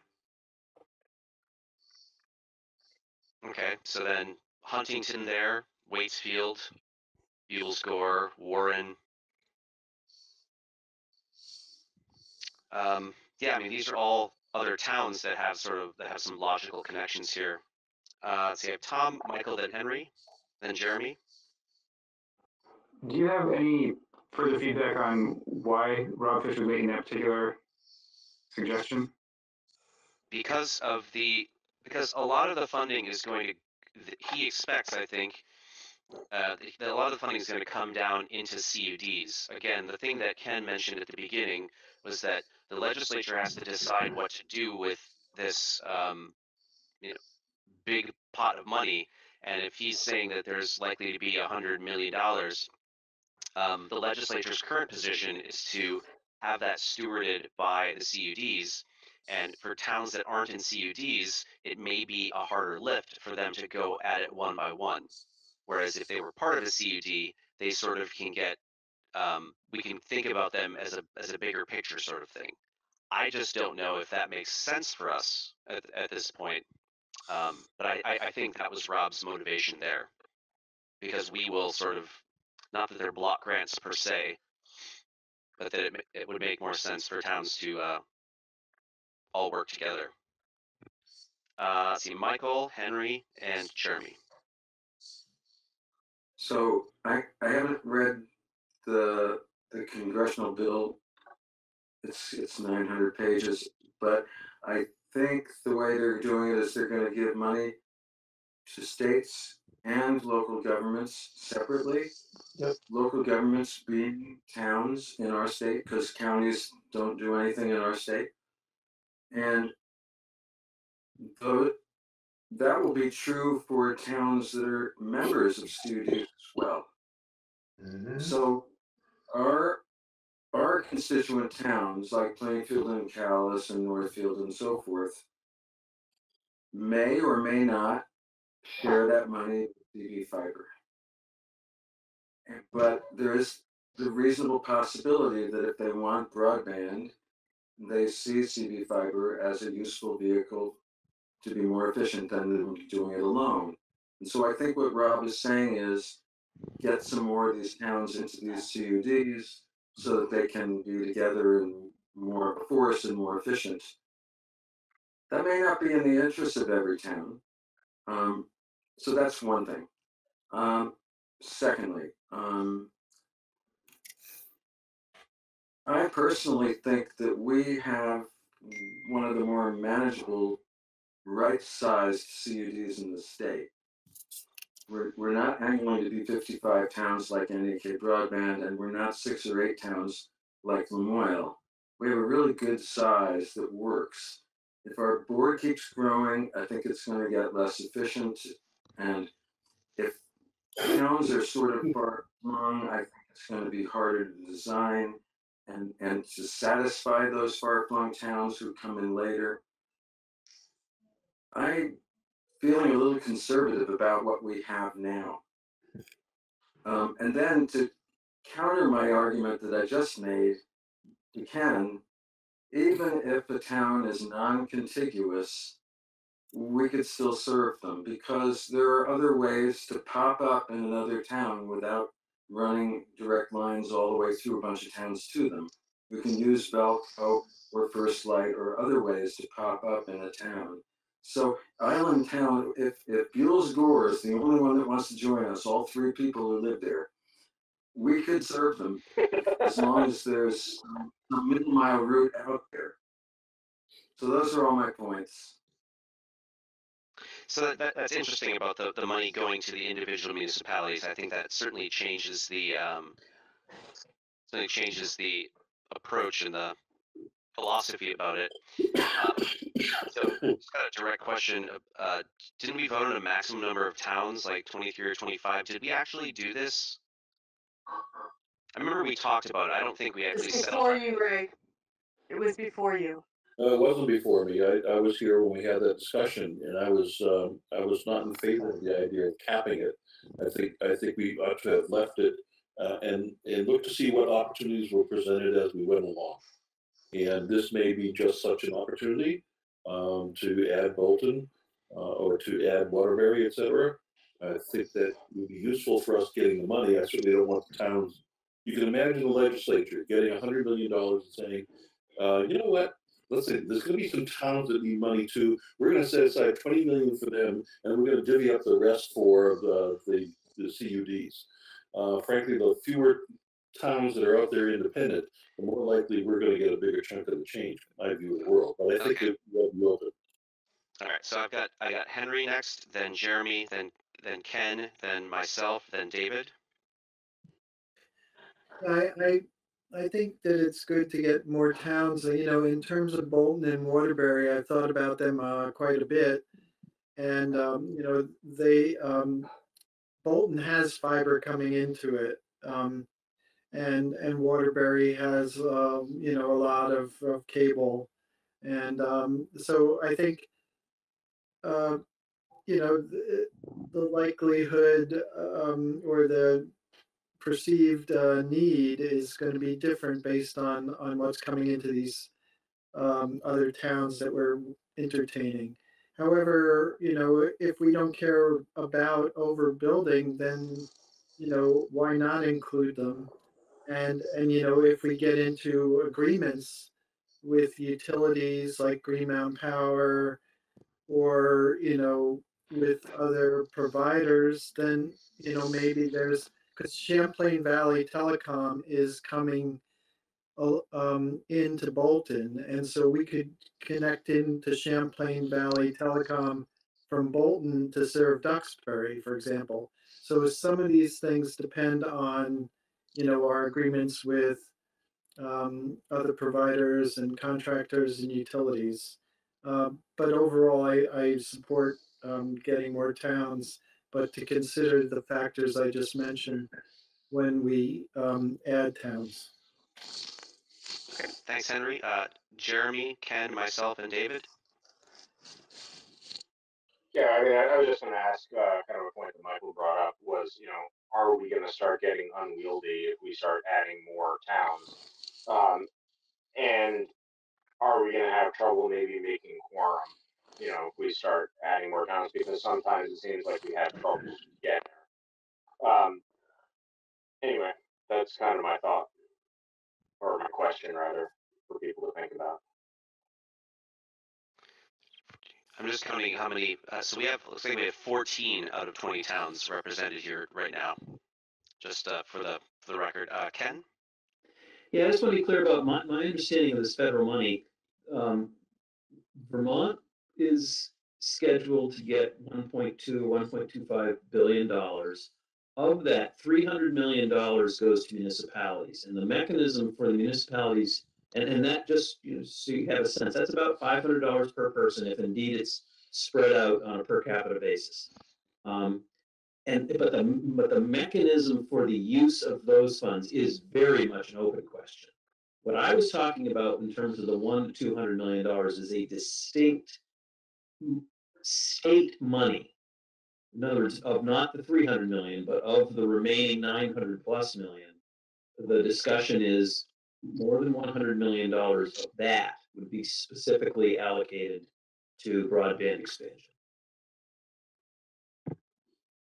Okay, thanks, Ken. So I'm next on the list. So my thought is that rather than kind of splitting the difference, also kicking the can down the road like we did before, is that let's decide when the towns come to us. I have not heard back from the woman in Bolton. I asked if I could get on the next agenda, but the agenda for the last meeting in Bolton, their select board was last week. So if they are interested, if they want a presentation, I'll give a presentation, or somebody can, and we'll cross that bridge when we get there. So that's kind of the status quo. But if everybody was like pushing for, let's go and grab the last couple towns to make a nice contiguous block in Washington County, I think we can do that too. All right, I've got David next.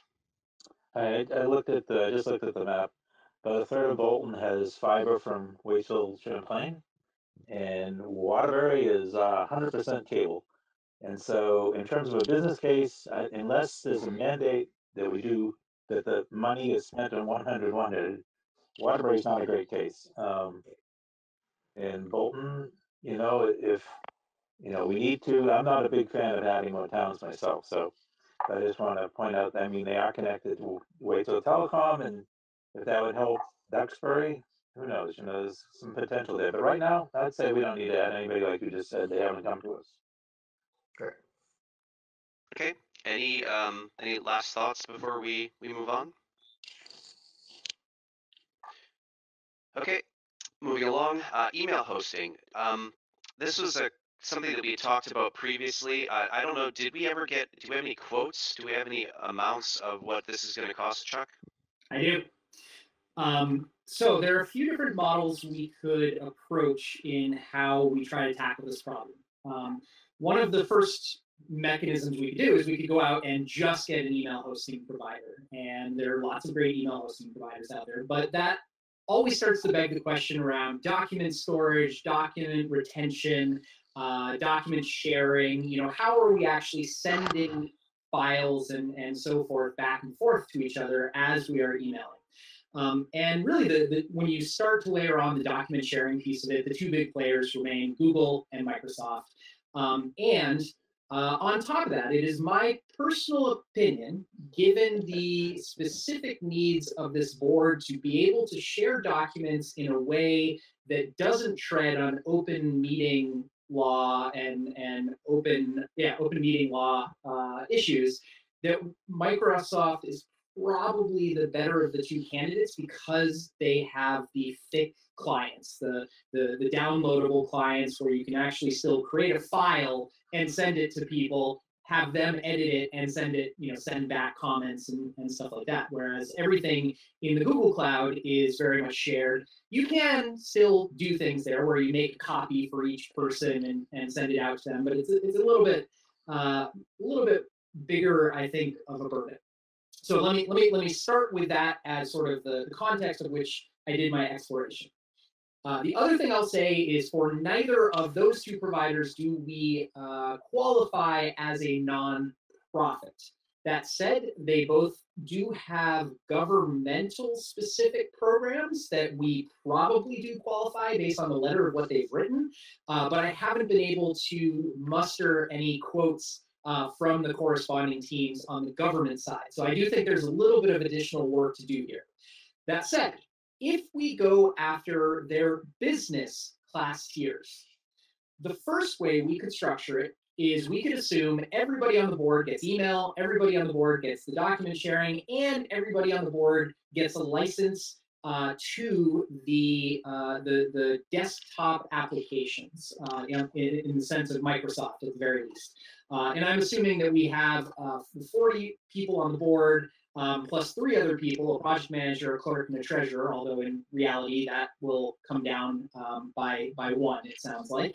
And so the pricing for Google is $12 a month. So we'd be looking at $6,192 a year to cover all of the aforementioned people.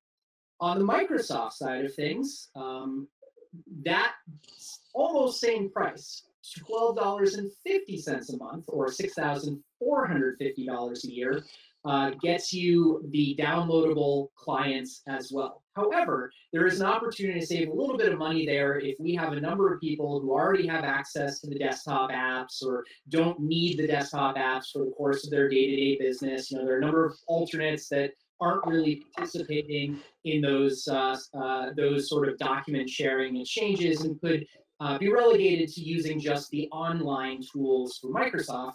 So if we were to assume that we only needed half the board to have the more advanced licenses that get you the desktop apps, we could bring that cost down to about $4,500 a year. Now, again, this is their business enterprise pricing. Whether government becomes more advantaged because they want to help governments out, or whether because of the slightly more sophisticated retention needs, it becomes slightly more expensive.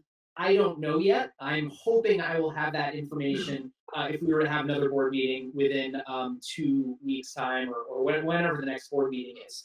But I do think we at least know that the ballpark of what we're talking about isn't huge, and I, for one, would advocate that we go ahead and take this step to formalize our email, formalize our document storage, have the correct data retention policies, and so forth, if we can secure the funds, which sounds like, at least in the near-term horizon, shouldn't be too difficult. Okay, so we'll definitely have this on the next agenda. But if there are things that you want, or the things that what you want us to think about as we're putting this together, and by we I mean Chuck, please feel free to pipe up now. So I see Michael and David.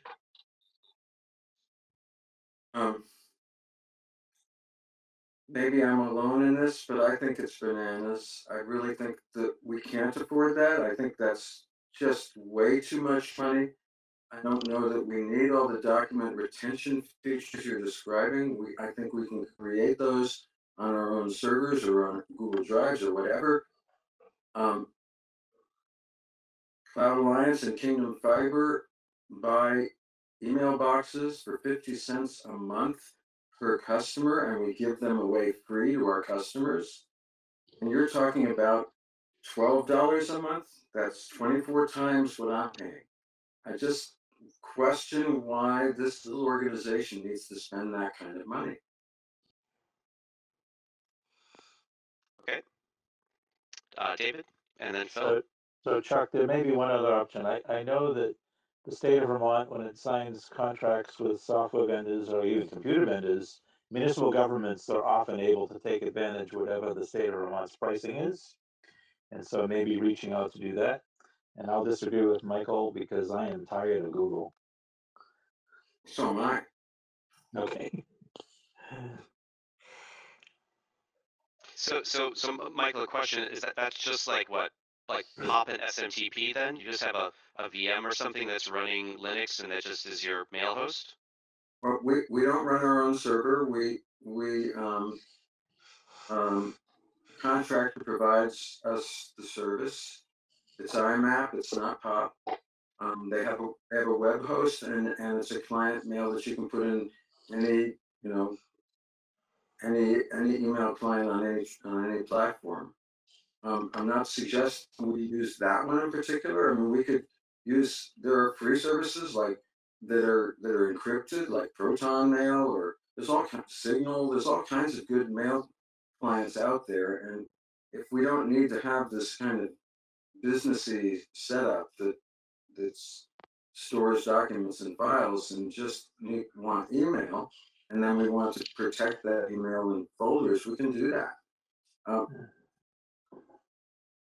And Proton Mail would not be free if we're using our own domain. If we're continuing to use email addresses like Gmail, like we're currently doing, then you can do it for free. But if you wanted to have aliases, or if you wanted to have your own domain name, then it is they do have a plan, but it is cheaper than $12 a month. But yeah, I definitely see your point.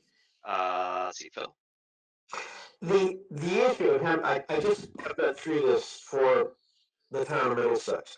You know, the issue for us as a public entity is that we need to comply with both federal and state regulations around especially email retention. Now, the whole document piece is nice because it helps with, you know, managing some of that, but all of our communications, as far as doing business, need to be able to be discoverable in terms of legal hold.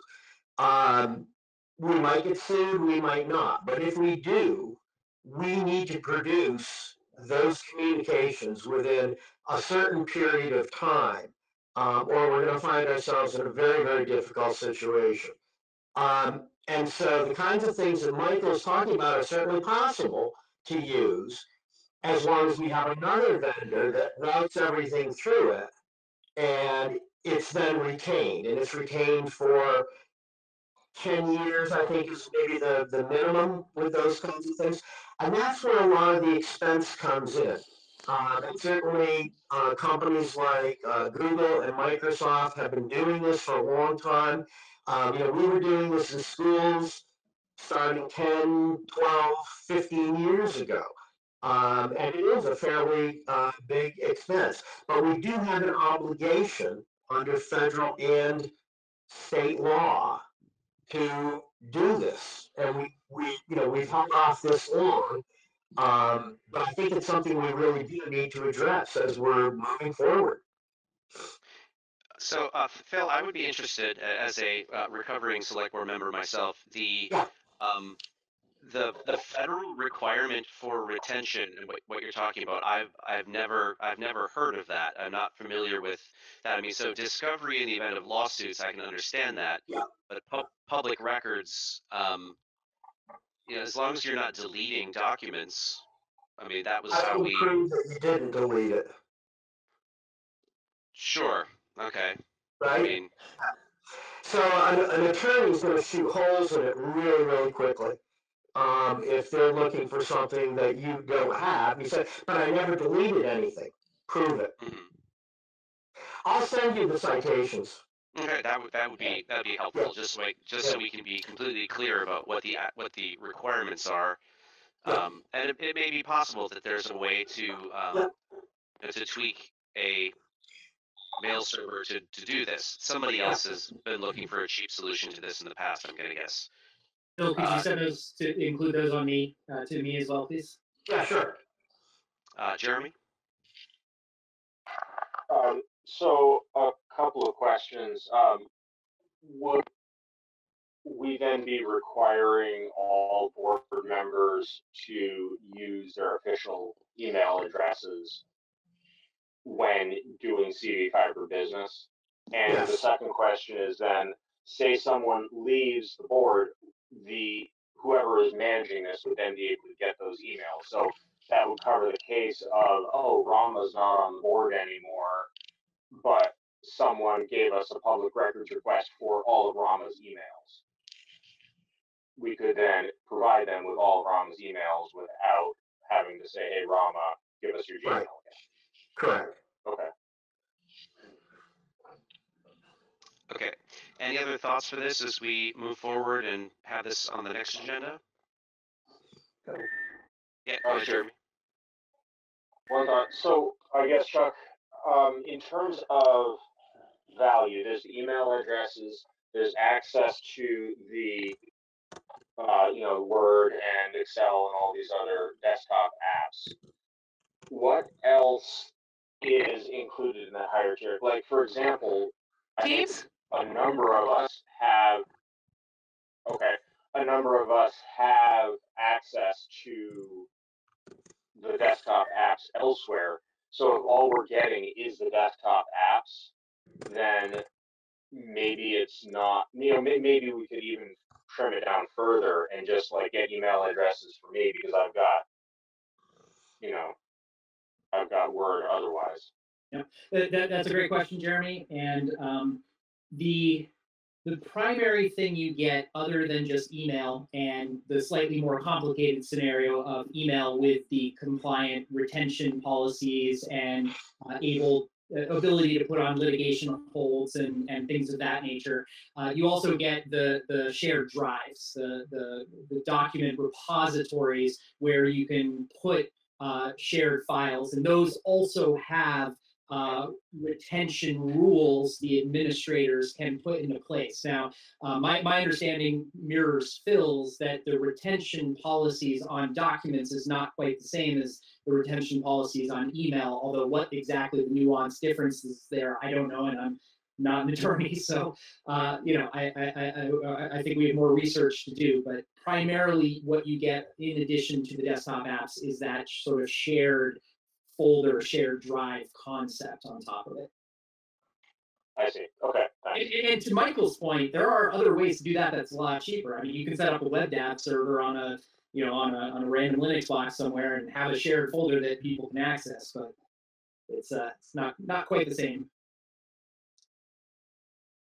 Okay, Siobhan? Does it come with Teams? It does. Okay. All right, so it looks like we have some information. We'll have some more decisions to make at the next meeting. It occurred to me, so thanks for letting me know, Ray, that we missed an item. Committee appointments. I know Phil Ciccini had wanted to be on the Finance Committee, so we can nail that down too. But Ray, you thought that somebody else was looking for appointments to other committees?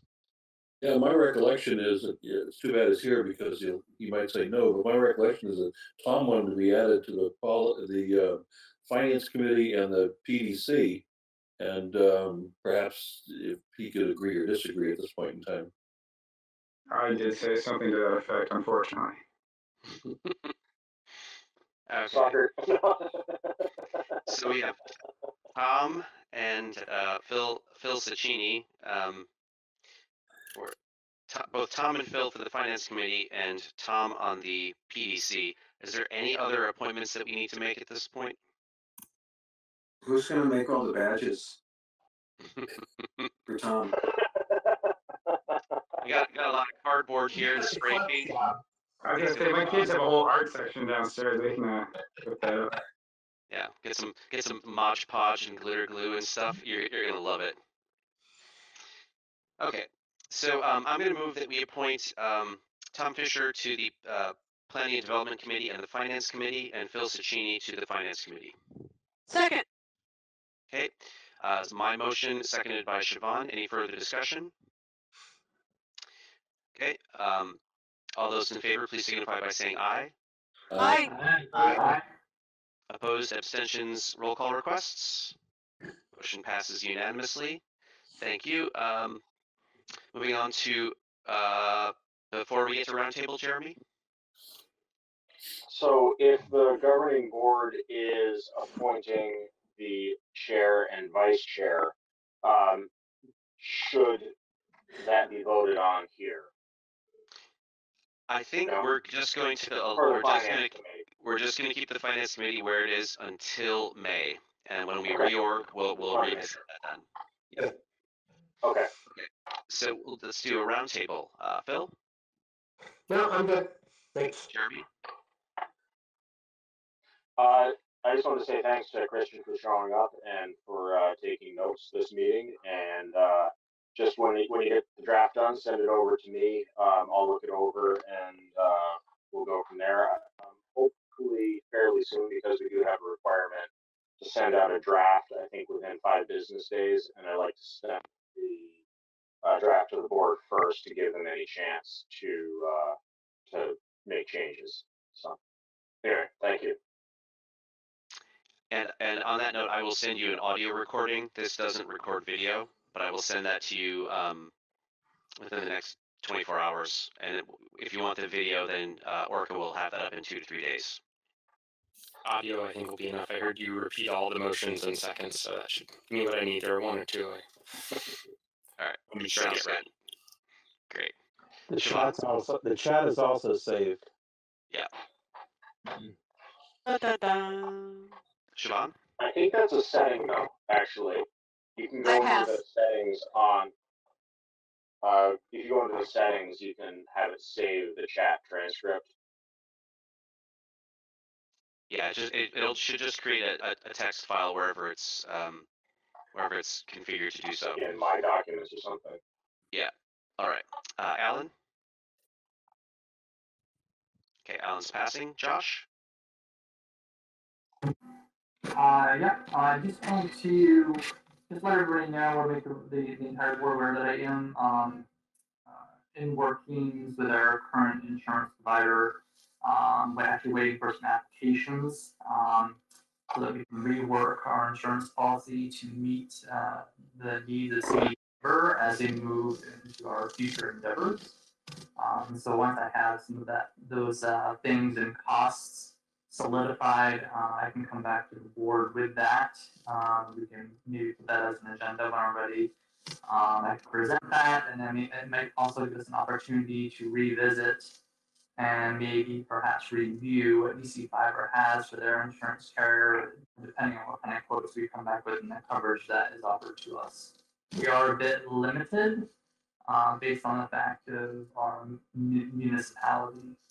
So in what carriers are willing to assist with that. So I just wanted to give that little bit of an update. Okay. Thanks, Josh. Tom? Yeah, probably not the next meeting on the 23rd, but by the April one or either one, I guess, it might be good for us to appoint a subcommittee on the transition, just so that we're not, it seems like in the we've gone through that May, getting new appointees on the board, it's kind of been a mess. We end up going through 1 or 2 new hatching out old history. Just a thought. Okay. We can definitely revisit that as we get closer. Ray? Well, I think I can get 100% agreement on this, though. I've already spoken too much, so I won't say anything more. Okay. Thanks, Ray. Michael? Good night, everyone. Good night, Michael. Thank you. Jerry? Nothing from me, thank you. All right. Lucy? First night, I'm just taking it all in. All right. Thanks for joining us, Lucy. We do appreciate it. Henry? I'm sorry, I've been multitasking at this meeting, but did we enter into agreement with CVRPC? Quite some time ago, yes. So CVRPC is now taking our minutes and doing some other admin tasks for us. Okay. Behind the scenes. Thank you. Sure. Keep up the Now good we're work. seeing the minutes at least and some of the other admin stuff with David. Yep. John Russell.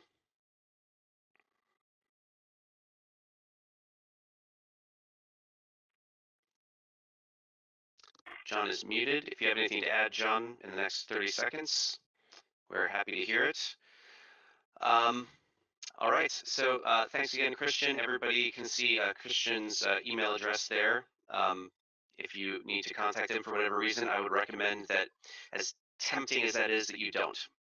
If you have requests for him or for CVRPC, that you do it through David and Jeremy. So please send any requests that you have for them for admin stuff through David and Jeremy. So on that note, I will declare us adjourned at 8:04 p.m. Have a wonderful night, everybody. We did it on time. Amazing. Cool. We will see you in on the 23rd. Bye-bye. All right, thanks everyone.